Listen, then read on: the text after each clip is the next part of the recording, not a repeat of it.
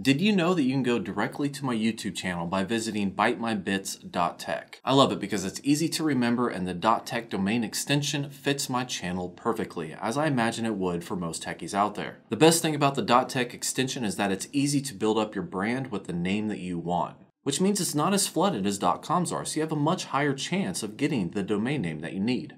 If you want to get your own .tech domain, head on over to www.get.tech. Make sure to use the code BMB at checkout and you will get 90% off your domain for 1 year or 5-year registrations.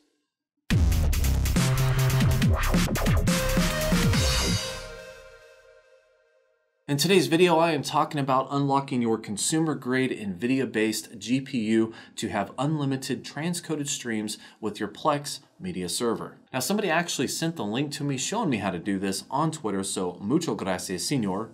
But it was much more complicated than I anticipated, mainly because I have absolutely no idea what I'm doing when it comes to Linux. I try my hardest, and Google is my friend, but in reality, I'm a Linux idiot. So today's video, I will actually tell you the steps that I took to get this working, but I do want to add a disclaimer here and say that it's probably not the best way, the most efficient way. It might even not be the right way, but it's how I got it to work. So, try not to hate me too much for what I did. Now, to give you a quick rundown, I did do this on my spare computer, which is a 5960X, the X99 platform, running my 980 Ti from Zotac. And this is actually very important because depending on what graphics card you have really depends on what you can actually do with your Plex Media Server when it comes to transcoding streams. And what I mean by that is if you have like 4K HVAC encoded and it's got like 4:4 color or whatever, I'll link in the description. It's a breakdown of what each GPU is capable of handling. So for example, the 9 series can handle quite a bit, but the 10 series can handle, well, everything. And why I think that this video is important, even if you take more efficient steps to achieve the same goal, I think it's important because you can basically build a Plex Media Server with a decent CPU and let's say a 1080 Ti, and you can get some pretty rock solid high performance out of your Plex Media Server using pretty much only hardware transcoded streams.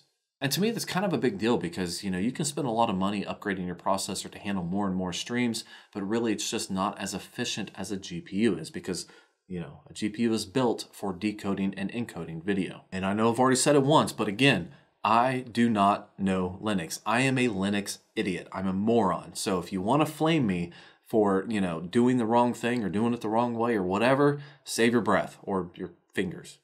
Basically, I know I'm doing this wrong, but I got it to work and I recreated my steps and got it to work again and recorded the footage that I needed to record this video. Now, before I jump in, I do want to say that unfortunately, so far as I know, this only works on Ubuntu, which really kind of sucks for me because I'm a huge Unraid guy, but right now, as far as I know, it only works on Ubuntu. If anyone out there actually knows how to get this to work for Unraid, please post them in the comments down below because I would love to figure this out. So in today's test, I am using my spare computer, as I stated before, but I'm also running Ubuntu 18.04, I believe, and I'm utilizing NVIDIA Graphics Driver 396.24. And also one more thing, this is a Plex Pass feature, so if you do not have a Plex Pass, you probably want to sign up if this is something that you want to explore. And if you do sign up, I would definitely appreciate it if you use my links down below. So in fear of me rambling on more, let's jump right in. So the first thing I want to do is I want to showcase how Ubuntu acts if you just install it and you don't utilize any kind of NVIDIA drivers. You install Plex and you enable the hardware encoding. So without any kind of NVIDIA drivers activated, it doesn't do any hardware transcoding. However, if you go into the software and updates app, you can select the NVIDIA driver. Of course, you want to reboot it. And in this case, I used psensor so I can monitor my CPU and GPU. From here, you can see that 2 of my test streams are being hardware transcoded. Now, I did this just for the purpose of showcasing what it's like without doing this patch. So moving forward, I did a fresh install of Ubuntu. I logged in and then I hit Control-Alt-F3 to switch to the terminal. I logged in again, I typed in sudo-s to gain root access, and then I purged all NVIDIA drivers. However, it did show that 0 were removed. So then I wanted to disable the default video driver, so I created a new text file. And by the way, all of these command lines will be down in the description below.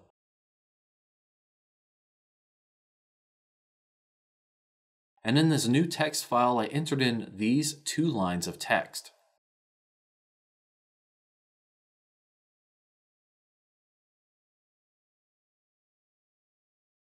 Once you get this text entered in, you can save this file by hitting Control-O. Then to exit out, hit Control-X. And then you have to update something. Don't understand it, but I typed in update-initramfs space -u.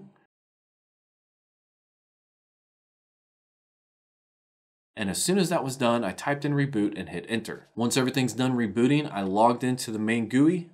I hit Control-Alt-F3 to get back to terminal, and then I logged back into root by typing sudo space -s. From here, I want to create a new directory and I want to navigate to that directory. So I type in mkdir space /opt/NVIDIA space 2 & space cd space /opt/NVIDIA. And now that I'm in this new folder, I want to download the NVIDIA driver directly. So I type in wget and the super long URL that downloads the 396.24 NVIDIA driver. Again, everything is in the description down below. After that's done, I type chmod space +x space // and then the name of the file.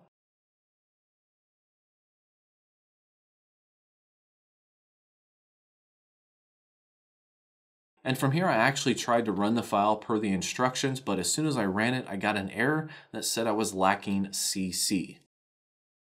Whatever the hell that might be. So after a little bit of Google research, I found out that I needed to try to install 4 different applications to make sure they were in the system. So I typed in apt-get space gcc. As soon as that was done, I typed in apt-get space binutils. And then I ran apt-get again for make. And then apt-get again for Linux-source.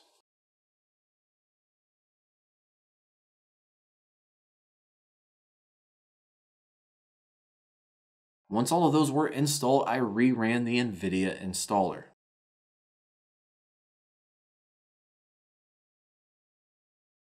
This time everything seemed to go pretty decent. I did have to click through a couple errors that apparently didn't matter, but I did end up choosing to install and overwrite the existing libglvnd libraries.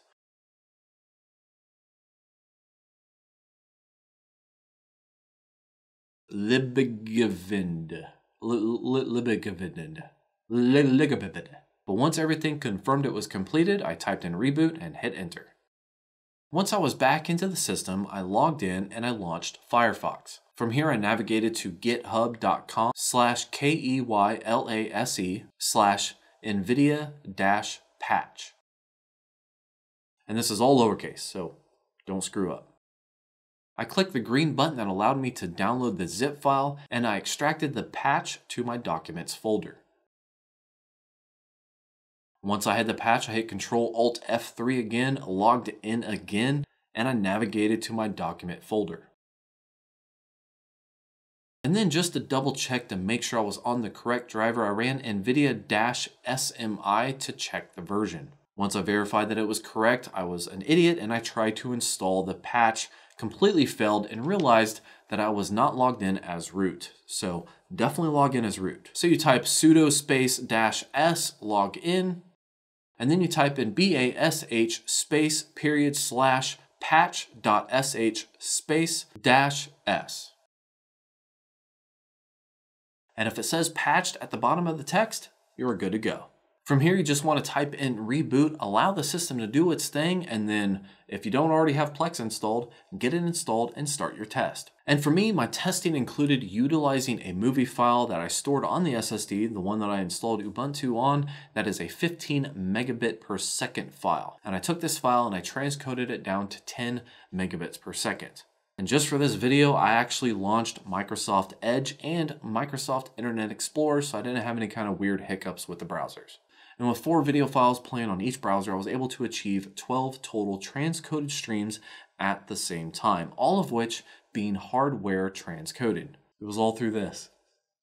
It was beautiful. And the best thing about this is that at 12 streams, I was getting like anywhere between 33 to 43, sometimes 53% utilization on my graphics card, which is why I didn't go past 12 streams, because I'm just like, what am I going to do? Load up like 20, 30 streams and see how far I can push this? It seemed a little excessive. The point is that all of them were running off the graphics card and my CPU was just not working that hard. It seemed to hover around that 40%, but it usually hovered between, I don't know, 30 to 50%. So this literally unlocked the stupid NVIDIA 2-stream limitation that they implement in their drivers, which is amazing and kind of like opens up some possibilities for my next Plex Media Server. I mean, if you think about it like this, I mean, if you have one, I don't know if this works with multiple GPUs, but if you have one of these, maybe a 1080 Ti to get the most bang for your buck, as far as HVAC or 4K or color spaces or whatever. And I really just kind of need like a medium grade CPU to handle some of the basics. But the rest of the graphics card handles everything. And when I was running 12 different streams, it wasn't breaking a sweat. That's amazing. And even though I'm a huge Unraid fan, I don't know, I'm considering my next server, maybe I want to run Ubuntu. I mean, seriously, like unlocking and utilizing a GPU, especially one that I have, this is literally a spare graphics card for me. But if I can utilize this and get 12 streams running at 40 to 50% utilization, I mean, that's hard to argue with. I know that there are some people out there who might argue and say that, hardware transcoded streams are a lesser quality than regular transcoded streams. And I can't confirm or deny that because I haven't really looked at it that close. But I can say this, when I was watching it, it looked great. And unless I was just comparing it side by side, I don't know if I would notice a difference. Maybe I'll do that in the future, but for right now, it looks pretty good. This is kind of like a weird territory because I chose Unraid because it allows me to use a ton of hard drives and get the most bang for my buck when it comes to storage per hard drive gained. And it actually allows me to add to that storage if I ever buy a new hard drive on a whim. So it's really hard to give up the file system that Unraid uses. So again, if anybody can figure out how to get this patch to work to utilize a consumer grade NVIDIA graphics card on Unraid, let me know in the comments down below. I would really like to figure that out. But hey, that's all for today. So if you have any questions, comments, or concerns, post them down below. Like when it comes to Linux, I'm an idiot. So if you ask me a Linux question, I can't answer it. I mean, I Google everything. So anything you're gonna ask me, ask Google and you have a much better response. But hey, if you know how to get this to run on Unraid, I definitely want to hear about it. As always, thank you for watching, like and subscribe, and have yourself a good day.